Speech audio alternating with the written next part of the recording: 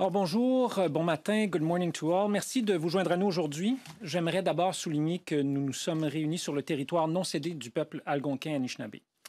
Au Canada, depuis 2019, la tarification de la pollution est un fondement de notre stratégie climatique à l'échelle de l'économie. La tarification de la pollution fonctionne. Elle réduit la pollution, elle remet de l'argent dans les poches des familles qui travaillent dur et elle pousse l'industrie à mettre en œuvre des solutions plus propres. Cette approche fonctionne et aujourd'hui, j'ai des nouvelles importantes sur la façon dont nous allons nous assurer qu'elle continue à faire ce pourquoi elle a été conçue. We've created a pollution pricing system where, over time, it becomes more expensive to pollute.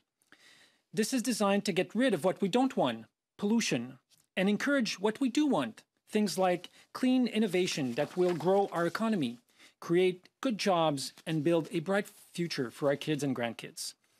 Over the last year, provinces and territories had a chance to submit their proposals on how they want to update their systems for pricing pollution.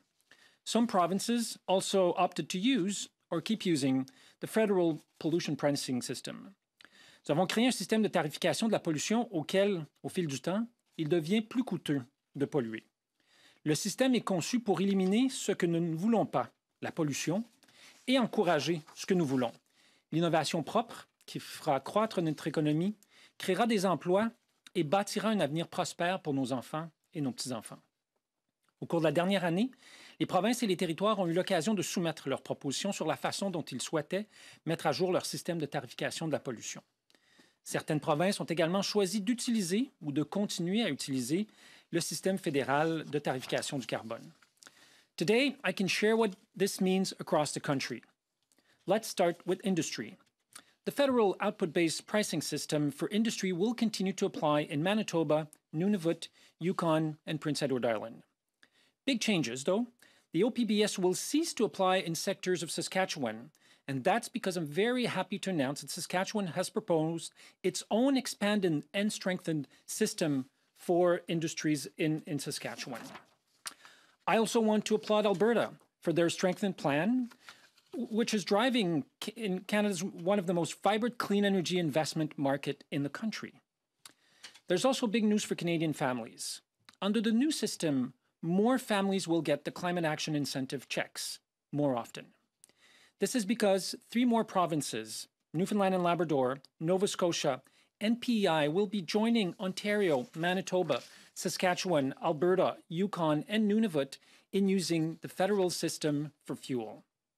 If you live in Nova Scotia, Newfoundland and Labrador, or Prince Edward Island, you can expect to get the Climate Action Incentive check for the first time ever this July. And people in Ontario, Manitoba, Saskatchewan, and Alberta will not only keep getting the Climate Action Incentive rebate payments every 3 months, the amounts will actually go up starting in April. So it's important to know that the rebate payments arrive before the fuel charge is felt. 8 out of 10 households will get more money back than what they pay, with lower and middle-income families benefiting the most.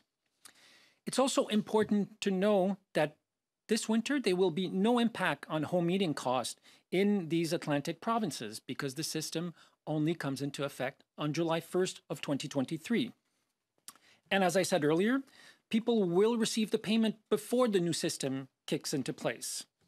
So starting next July, a family in 4 in Nova Scotia will get $248, in PI $240, in Newfoundland and Labrador $328 4 times a year.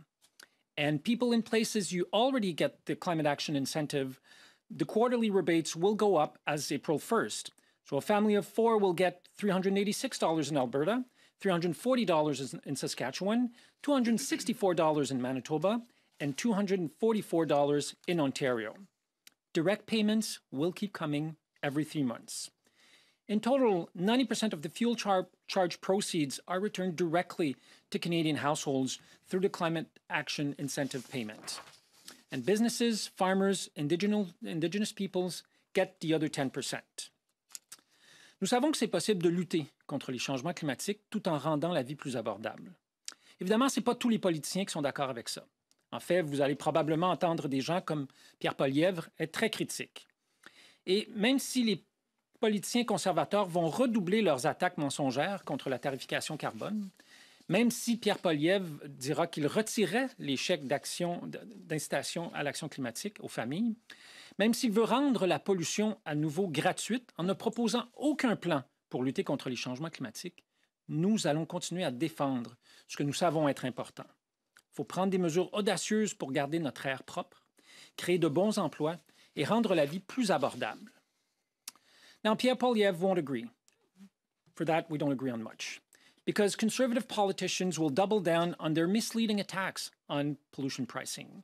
They will say that these climate action incentive checks, they would take them away from families.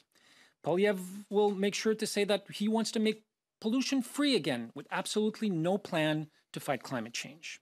But we're going to keep taking bold action to keep our air clean, create good jobs, and make life more affordable for families. Merci beaucoup. Thank you very much. J'aimerais maintenant passer la parole à mon collègue et ami, le ministre Seamus O'Regan. Merci, Stephen. Thank you, Stephen. Everyone. So, two things are clear right now. First, inflation is tough. Households are feeling the pinch, and everything that we do right now as a government has to take that into consideration. Second, climate change is real, and it's not taking a break because of inflation. Just ask the residents of Newfoundland's southwest coast. I visited Port Basque, Ramia, Burgeo, Burnt Islands, Isle Morte, Fox Roofs, Marguerite. It's affecting our fishery. It's affecting everything. It's affecting where the fish go. This is about making life more affordable while lowering emissions. That's it. That's the job, and that's what we're doing. Rendre la vie plus abordable en réduisant les émissions. C'est notre travail. C'est ce qu'on fait. Starting next July, more Canadians, including those in my home province of Newfoundland and Labrador, are going to see more money in their bank accounts as they start to receive climate action incentive payments, something that people in Ontario, Manitoba, Saskatchewan, and Alberta have enjoyed for several years now. Ça a toujours été notre plan avec le prix sur la pollution, que les Canadiens obtiennent un remboursement. Mais on est une fédération. Chaque province et territoire est différent. Alors, on a tous pris des chemins différents pour arriver là. That was always our plan with the price on pollution, for Canadians to get the rebate. But we're a federation, and every province and territory is different, and we have all taken different routes to get here. In Newfoundland and Labrador, for example, the province was in a tough financial spot 4 years ago, and the government of the day chose to direct the revenue from pollution pricing into the province's budget. I'm very happy to say that our province is doing a lot better now. And it's time for that money now to go directly to people's household budgets. And it is. Starting next July. Not now, not the winter. Starting next July, a family of 4 in Newfoundland and Labrador will see their first quarterly check for $328. In Nova Scotia, they will get $248. In Prince Edward Island, $240 4 times a year. That is all money that is upfront, and over the course of a full year, for that family in Newfoundland and Labrador, that works out to $1,312. $992 for that family in Nova Scotia, $960 for that family in PEI. 8 in 10 families are going to get back more than they pay in. Seniors, low and middle-income families will all benefit. So when you see a price being put on pollution, that is not money lost. That money is now coming back to you. And you're going to see it in your bank account 4 times a year. 8 familles sur 10 vont recevoir plus qu'elles ont payé. Les personnes âgées, les familles à faible et moyen revenu en bénéficieront tous. Donc, quand vous voyez un prix sur la pollution, ce n'est pas de l'argent perdu. Cet argent va maintenant vous revenir. Et vous allez le recevoir dans votre compte bancaire 4 fois par an. For those living with home heating oil, if you switch to a heat pump, using federal or provincial grants, you'll be that much further ahead. Home heating oil is emissions intensive, it is expensive, and it is completely vulnerable to global price shocks. Also, just to be really clear, strengthened price on pollution isn't coming into force until spring, so it won't have any effect on prices this winter. In September, $250 million was put into the Low Carbon Economy Fund to transition households to more efficient energy sources. Almost half, that $250 million, will go to Atlantic Canada. And yesterday, we announced new $5,000 grants to help people in Atlantic Canada make that switch from oil to electric heat pumps. At today's electricity and heating oil prices, a heat pump can save a household literally thousands of additional dollars per year. Pollution pricing is working. Pollution pricing lowers emissions. The rebate works. 8 out of 10 families, 8 out of 10 people are going to see more money in their bank accounts. Lower emissions, cut costs. That's the job. Le prix de la pollution fonctionne. Les gens polluent davantage lorsqu'ils n'ont pas à payer pour la pollution. Le rabais fonctionne. 8 personnes sur 10 vont recevoir plus d'argent dans leur compte en banque. Réduire les émissions, réduire les coûts, c'est ça notre travail. Now I'm going to hand it over to my colleague, P.S. Julie Dabrusin. Thank you.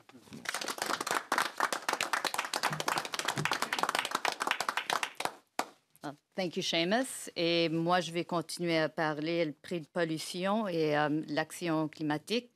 Alors, on va parler de qu'est-ce qui se passe et qu'est-ce que ça veut dire pour les familles en Ontario. What does today's announcement mean for families in Ontario? As you just heard, the climate action incentive payments that people in Ontario are receiving already will be going up. For a family of 4, the direct rebate check will increase to be $244 every 3 months. That would be a total of $976 a year. So for about 8 out of 10 Ontario families, that's more than they pay. There's been a lot of noise about pollution pricing, and I think that that's why it's so important, actually, that we're having this conversation today, because some are setting a false narrative, one that fails to mention half the equation.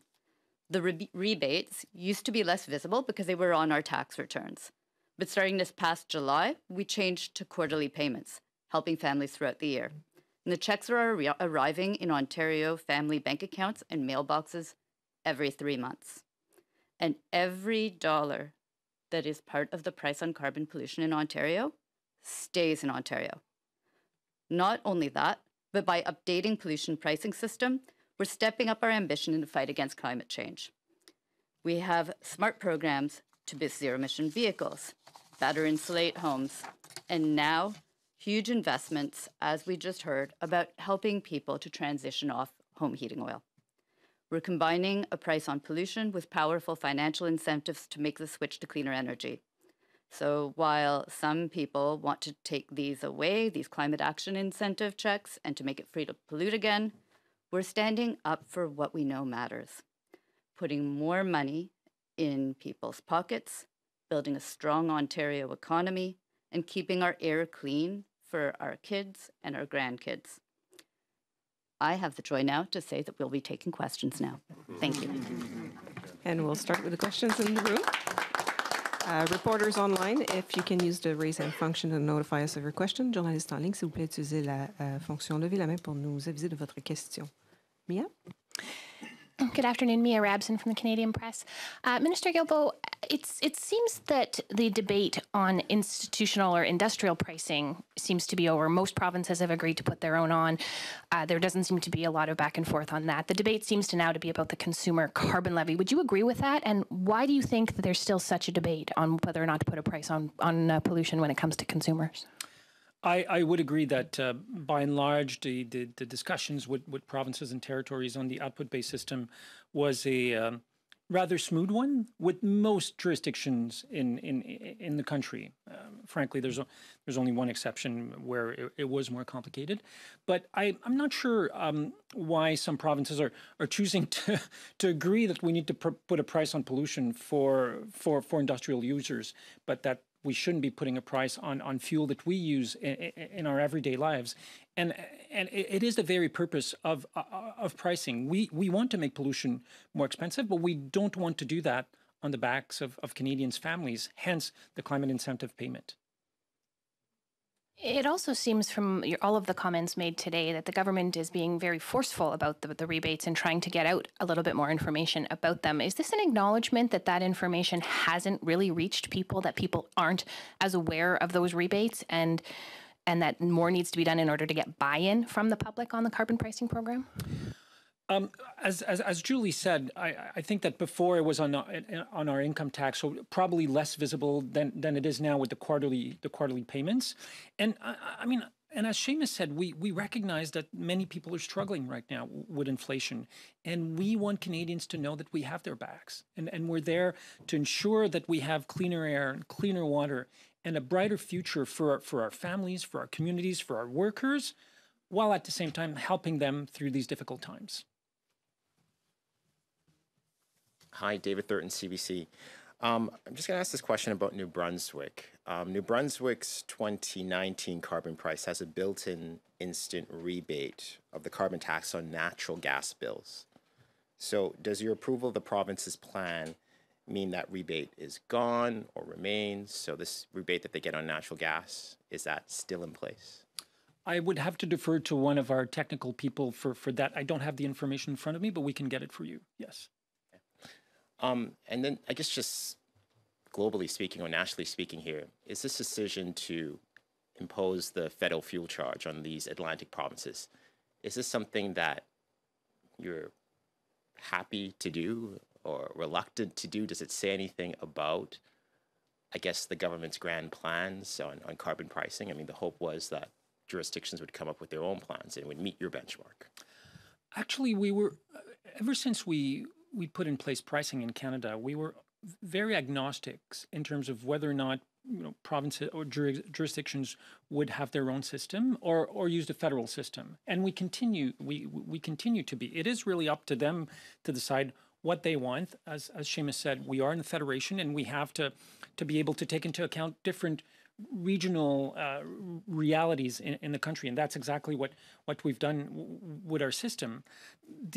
What we are trying to do is create more fairness across the board, and to ensure that what every jurisdiction is doing, whether they have their own system or they're using the federal system, is equivalent and passes a federal benchmark. And that was the process we've been engaged on for over a year with provinces and territories, both on the industrial side as well as on the fuel charge. I'll speak to that briefly. On behalf of the good people of St. John South Mount Pearl, I'm thrilled. And I'll let other MPs from Atlantic Canada speak for themselves, but this is just more money for them. More money back in their pocket, more money than they were getting before. As I said, we each let provinces make their own choices. And when we came up with this, our intention was always that taxpayers would benefit. It would, as Julie mentioned, it would remain in each respective province. But we wanted taxpayers to get it back. At the same time, we had to allow provinces to come up with their own systems.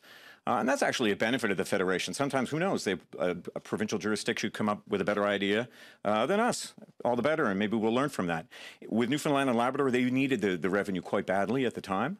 They are in less of a pickle now, thankfully, because of agreements we've reached with them on rate mitigation, on the Atlantic Accord on royalty sharing, and they're better now. So we are in a position now where we can return that money directly to consumers. They are going to get more back than they were before. This is good news. I'm quite happy to be standing here in front of you and say that Newfoundlanders and Labradorians are getting more money than they would have before. And we'll go to online questions. Michael Gorman, go ahead. Hi, thank you. For Minister Guilbeault, I'm wondering to what extent the decision to delay the implementation of the fuel surcharge in Atlantic Canada is a reflection of how many people currently use home heating fuel how cold it already is, and how difficult it would be to make transitions and changes at such short notice? There's no delay. Obviously, adjusting this between the federal government and provinces takes time. And as I said, we've been working on this for more than a month. And our goal was always that this would start in 2023. And that's exactly what's going to happen. Sorry, perhaps I wasn't clear there, Minister. I mean the fact that it's kicking in July, well after heating season, as opposed to, say, April, when it still may be cold. But for the sake of not losing my follow-up, I'll also ask you that right now. I wonder what your response would be to folks in Atlantic Canada who are about to see gas prices go up and home heating fuel go up, and they wonder, what is the point of this if, in effect, I'm going to be getting all of this money back in the long run anyway? So a couple of things. If you're using oil to heat your home, you have no control on prices, and your provincial energy regulator has no control over the prices. Those prices are determined internationally. And also nationally by the fact that, it is interesting that the Conservative Party would fight carbon pricing so much when on average what we're doing will represent 3 cents a litre across the country, where they say nothing about the fact that refining margins in Canada have gone up by more than 100% in the last 2 years alone. So the fact that it's costing more money for people to heat their home or to use their vehicles is not because of pricing pollution in Canada. It's because of oil companies making a lot of money out of this. And it's also because of international issues like the illegal invasion of Ukraine by Russia.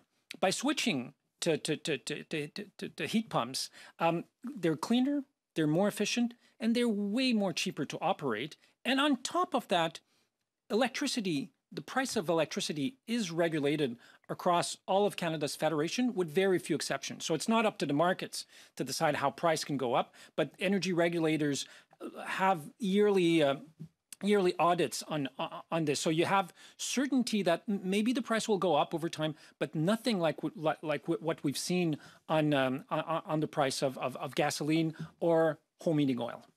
Thank you. I will add just, every province in Atlantic Canada too is different. I believe for home heating oil in Newfoundland and Labrador, it's somewhere around 15%. We benefit greatly. I think on our grid, it's generally about 60% hydroelectricity. But for those 15%, I think that this will make a huge difference. Stephen's point on heat pumps, heat pumps are even way more efficient than just regular electric heat. And I can't believe in Newfoundland and Labrador that these past few summers we need air conditioners for the first time in my life, but we actually do, which, I can laugh at, but I don't know in the medium long term if that's necessarily a good sign. But we do need air conditioners. So I've been really encouraging my constituents, my friends, neighbors to look at the program seriously. Laurent Rigaud, please go ahead. Allez-y, la parole est à vous.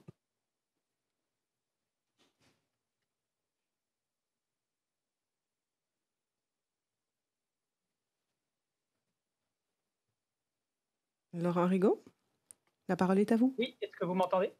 Oui. Oui, bonjour. J'ai une question pour le ministre Guilbeault, Laurent Rigaud à Charlottetown. Pouvez-vous nous expliquer en quoi la taxe carbone qu'a proposée l'île du Prince-Édouard ne respecte pas les critères fédéraux? Qu'est-ce qui vous a déplu dans la proposition de l'île du Prince-Édouard?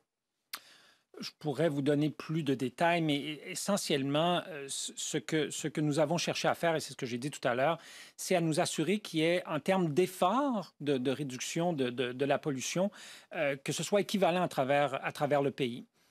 Mais nous sommes très flexibles sur la façon dont les provinces ou les territoires peuvent le faire. Par exemple, le Québec a choisi, plutôt d'avoir un système de tarification carbone, a choisi le système de plafonnement et d'échange des émissions de gaz à effet de serre, donc la fameuse bourse du carbone, dans lequel le Québec et la Californie sont entrés en accord depuis déjà plusieurs années.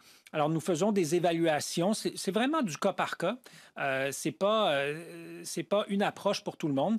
C'est du cas par cas, mais il fallait que les propositions qui étaient faites par les différentes juridictions passent le test de l'équivalence fédérale. Donc, en gros, ce que proposait l'île du Prince-Édouard n'était pas suffisamment ambitieux en termes de réduction de la pollution. J'ai une question un peu similaire à celle qu'a posée mon collègue en anglais. Les résidents de l'Atlantique dépendent beaucoup du mazout pour se chauffer et malgré l'annonce d'hier, tout ne va pas changer en quelques mois en ce qui concerne les systèmes de chauffage dans la région. Donc, quel est votre message pour ces personnes-là qui, à partir de juillet, vont payer beaucoup plus cher leur chauffage? Bon, la bonne nouvelle, c'est qu'au mois de juillet, on n'a généralement plus besoin de beaucoup chauffer dans la plupart des provinces, des provinces canadiennes. Alors, nous nous donnons un an pour aider des dizaines de milliers de personnes à passer du chauffage au mazout, qui est une forme de chauffage polluant, dispendieux, et sur lesquels nous n'avons aucun contrôle sur les prix.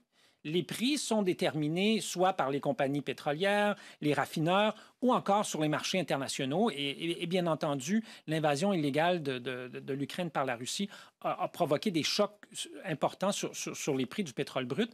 Mais si on va avec les pompes à chaleur, l'avantage, évidemment, c'est d'avoir un système qui est beaucoup plus propre, qui est beaucoup plus efficace et qui coûte beaucoup moins cher. Les gens vont économiser des milliers de dollars par année en plus du remboursement du gouvernement fédéral du prix sur la pollution. Alors, pourquoi voudrait-on faire en sorte que les gens continuent de dépendre d'une forme d'énergie non renouvelable, polluante et plus dispendieuse, alors qu'on peut aller vers des options plus propres, plus écologiques et beaucoup plus efficaces pour le portefeuille des consommateurs et des consommatrices? Next question, Jennifer Anderson. Go ahead. Hello, Minister. I'm a reporter in Nova Scotia. I'm wondering what is the status of the province's request for an offset-based pricing system for large emitters. I didn't hear a reference in your briefing. Are you willing to accept the offset pricing for large emitters that Nova Scotia has proposed? I must confess that the discussion with Nova Scotia have been interesting because last time I was there and I met Premier Houston, he told me that they had a better plan than carbon pricing, which is interesting because you can have a plan and still have carbon pricing and your plan will be even better. But setting that aside, they said that they couldn't do an output-based pricing system in Nova Scotia. And it seems that after all they could, because they did, and we accepted it. We accepted their proposal after they decided to have a serious conversation. So all of this drama could have been avoided. I guess they wanted the drama. They were looking for it. But in the end, they came seriously with a proposal, and we looked at it seriously, and we accepted it. Thank you. Thank you, Minister. Good job. No follow-up? Next question, Brian Flynn. Go ahead. Yes, Minister Guilbeault, I just sort of as follow-up to Jennifer's question, I'm wondering if you'd also characterize the province of Nova Scotia's position on carbon pricing itself as drama. Just yesterday, I gather Premier Houston wrote a letter to you sort of protesting against the system that you're putting in place today. I must confess that I'm extremely disappointed. I mean, we were able to rapidly come to an agreement with provinces. I'm not super popular in Alberta or Saskatchewan, I can tell you that. And yet we were able quickly to come to agreement with these provinces, and there was no drama in the media about this. They really wanted to ensure that they could have their own system and work towards attaining that objective, and that happened. And I mean, that's also what happened in Nova Scotia, but clearly with all the theater and drama, I had understood that Premier Houston portrayed himself as being a progressive conservatives. It is interesting that we had an easier time negotiating this with conservatives government in Alberta and Saskatchewan than we did in Nova Scotia. I guess we don't have the same definition of what progressive means. On the one hand, but on the other hand, I find it unconscionable, really, that Premier Houston would have this type of attitude after what we've seen in Atlantic Canada with the passage of the most severe hurricane in the history of Canada. We've never seen anything like this.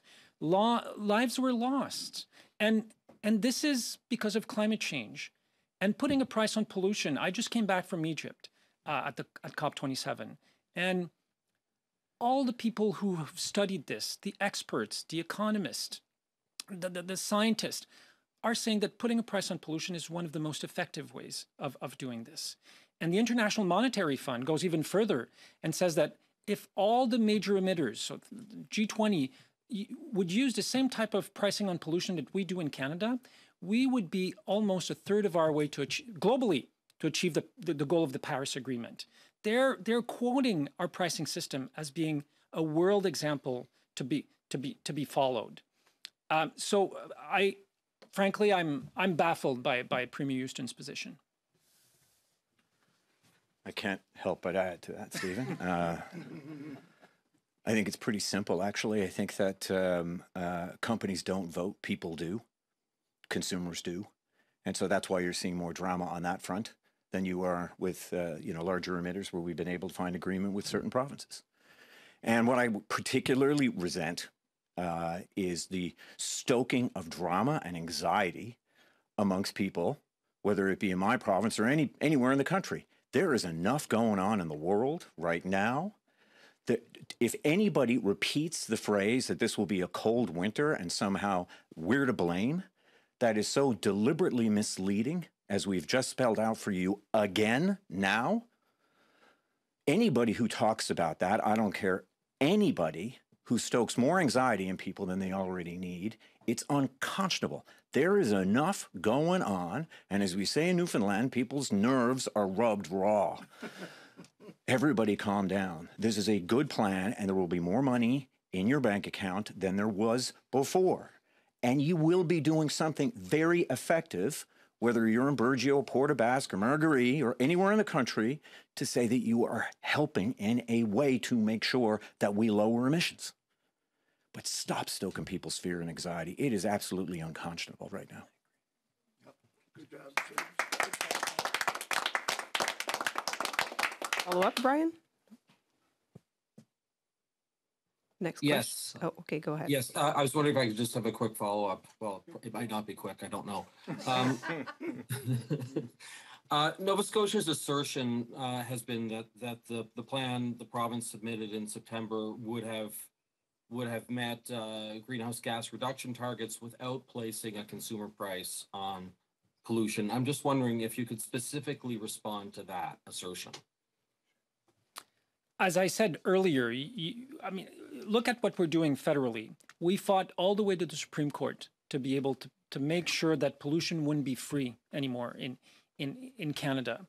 We're investing $120 billion in transit, electrification, transforming Canada's auto sector, efficiency at our homes and in our businesses, in our companies.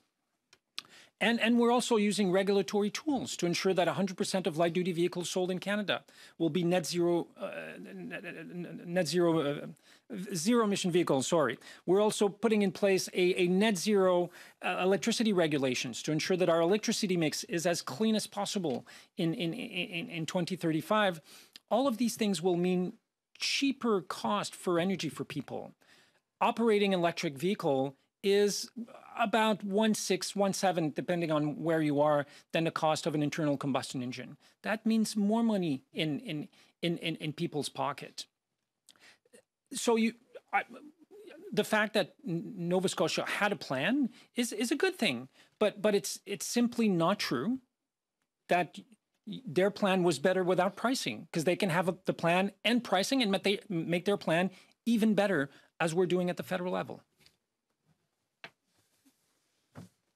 Brian, it's Kody Blois, the Member of Parliament in Kings Hants, and your question specifically was about the government's plan of Nova Scotia. And I want to take you back to August, as I remember many of our colleagues were sitting, and as Minister Guilbeault has said, this has been years in the making in terms of the dialogue and conversation.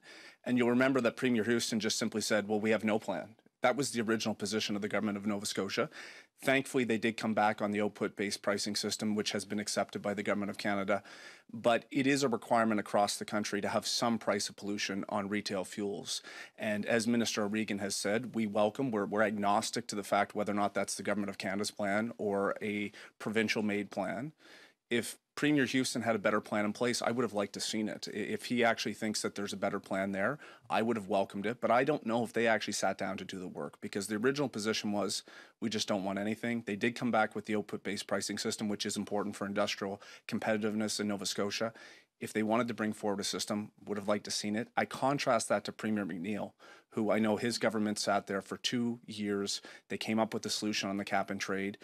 Different standards at the time were moving to be able to fight climate change. But I hope that's something, Brian, you take back and ask the Premier about where their plan was and whether or not they were actually sincere about putting something in place that supports Nova Scotians and also moves the needle on fighting climate change.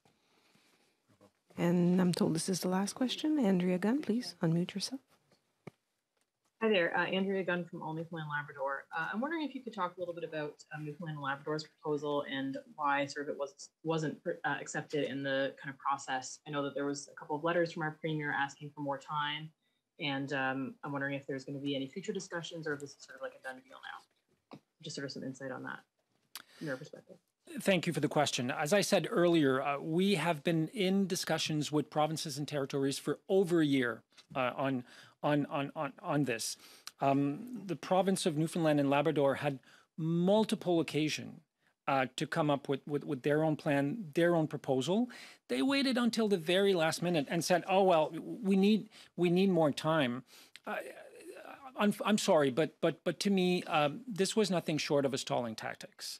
To try and as opposed to everyone else across the country, not do their fair share. And I think Canadians understand that we all need to do our fair share when it comes to fighting pollution and fighting climate change.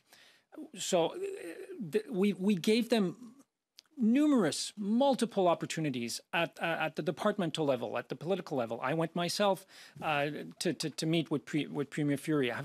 I've had a number of conversations with Minister Davies on this over the last year. So it's not because we didn't try and we didn't give them enough time for them to be able to come up with their own solutions.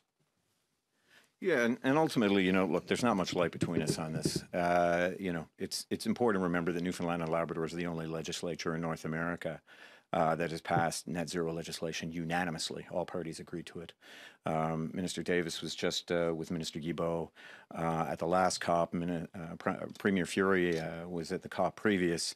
They're committed to doing this and committing to lowering the emissions of the province.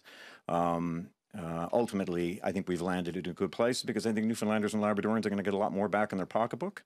It is a good system that works in Ontario, that works in Alberta, and now it will work in the Maritimes in Newfoundland and Labrador. Ultimately, people are going to get more money, and we're going to meet them halfway on things like heat pumps. So we will continue working with the province as closely as we do. We are very much aligned on our goals and how we get there. Good, thank you. Do you have a follow-up, Andrea? Yeah, just specifically what the sticking point in our plan that we proposed so that it wasn't sort of accepted in the new plan or the benchmark was imposed on us as a province. Can you repeat the question, please? Sorry, what was this, I guess, the issue with our proposal? I know it was very similar or identical to the 2019 proposal or 2018 proposal, I guess, that caused our province to have this benchmark kind of like imposed. What was the issue with our proposal specifically? Well, the stringency. Obviously, we're not in 2019 or 2018 anymore. We need to have more stringency because we need to do more when it comes to fighting climate pollution in Canada. It's interesting that the people who talk about the impacts, the economic impacts, don't talk about the rebate that people get on the one hand, and they don't talk about the billions of dollars that climate change is costing Canadians. We're all paying for this. There's no hiding. There's nowhere to run on this. We're all paying the cost of climate change in Canada. And unless we do our fair share, and everyone needs to do it globally, we will keep paying and paying those billions of dollars. It could go up to $25 billion per year in 2025, according to the Climate Change Institute. We need to do this. And I think Canadians understand, and they want to do their fair share and to be part of this. Thank you. I'll speak to it again, too, because it's, it's Newfoundland and Labrador particularly. I think it's really important because I know the debate at home has been centered on home heating oil, and it's important, again, to remember that home heating oil is a minority of how most people get their home heat in Newfoundland and Labrador. We benefit from great hydroelectricity, so which is regulated by the PUB, so that most people aren't affected. This doesn't happen until July. I am sick and tired of people talking about the cold winter and what we're doing. It does not happen until July, and this will by far benefit more people in Newfoundland and Labrador because it encompasses way more than home heating oil. It encompasses everything from A to Z, where there has been a price on pollution, all of it, and all of it going back with more money in the pockets of Newfoundlanders and Labradorians. So this changes the debate that people have been having at home entirely, and I stand here very proudly knowing that we put more money into the pockets of Newfoundlanders and Labradorians. Yes. And this concludes the press conference. Ici, me fait la conférence de presse. Merci.